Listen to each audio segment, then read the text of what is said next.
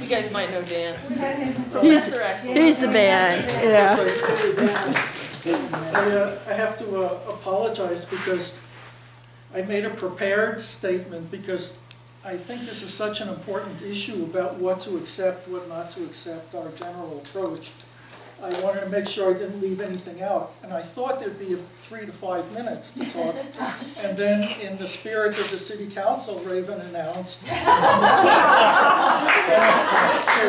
there's no way that We'll give you an extra 2 minutes. All right. I won't be able to finish it in In half an hour.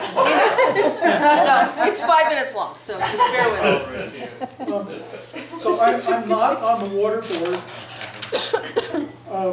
And so these opinions are my own, although I do work with water.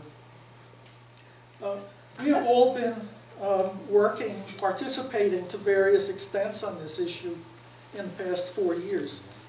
We have all agreed on some important things, that Crystal Geyser's plans were harmful, that Crystal Geyser would be unlikely to leave town just because we pointed out that harmfulness, that an EIR was a necessary step, but it would likely be a whitewash.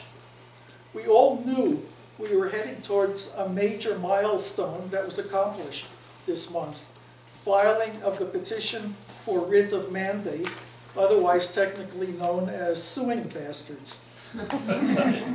But because of the steady march of immediate concerns, one thing we have not done much is talk about why we have been spending all this time. I'm going to suggest that we did it to be part of a worldwide movement toward fairness, equality, environmental health, peace, and economic democracy. We did not do it only to protect local residents from having to dig deeper wells at their own expense, nor to have a few more soundproofing panels installed, nor to have only a few fewer trucks drive by, or more trucks during the day and less at night.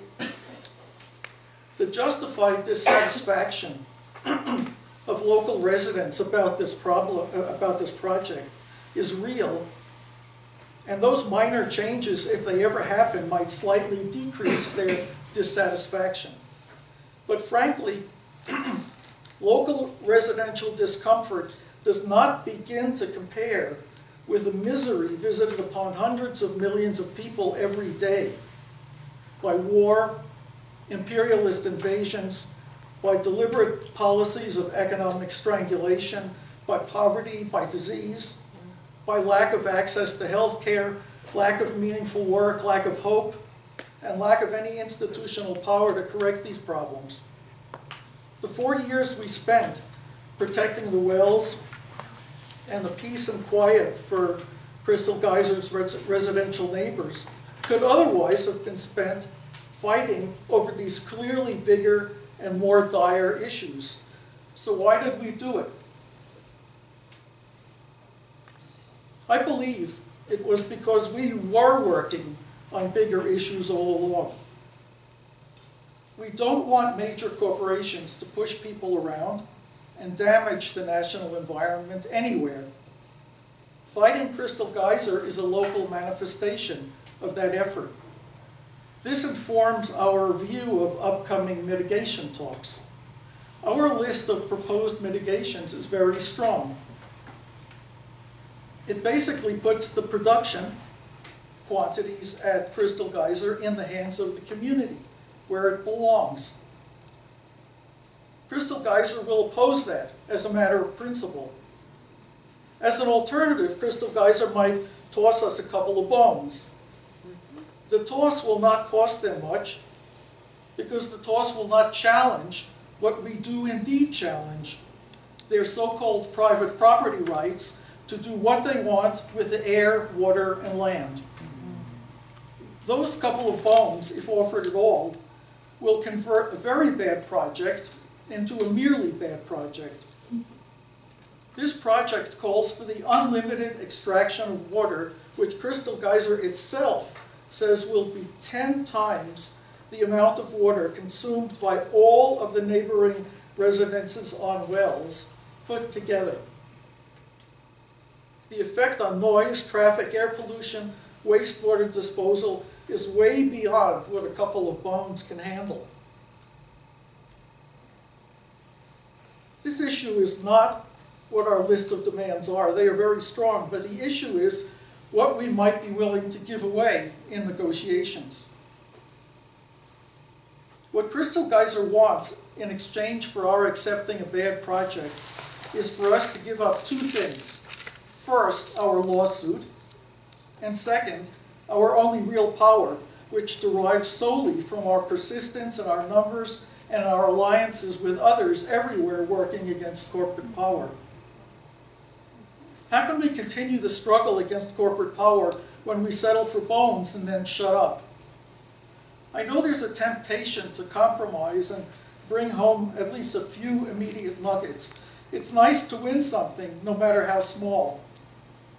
But rather than inspire anyone, to do so will generate righteous disillusionment and cynicism in the community, which expect better from us and paid for better, and will make organizing on the next project much more difficult. Yes, those bones are worth a little bit, and we can pretend that it's a victory, but we would have not advanced the struggle over underlying issues of corporate power. We should not give up on demands that give the community a mandatory say in Crystal Geyser operations.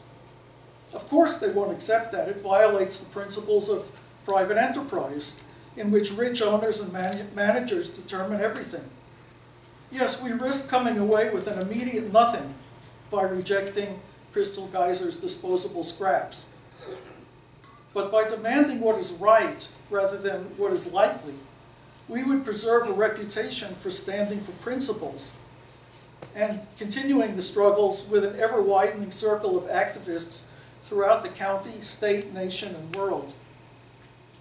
That great outcome is not guaranteed, and it is certainly nothing immediate, but it is a real something in the longer run. It is a launching pad to actually winning some significant battles in the future. In the words of the great labor organizer of the United Mine Workers of the early 1900s, Mother Jones, quote, "You lose, you lose, you lose, you lose, and then you win."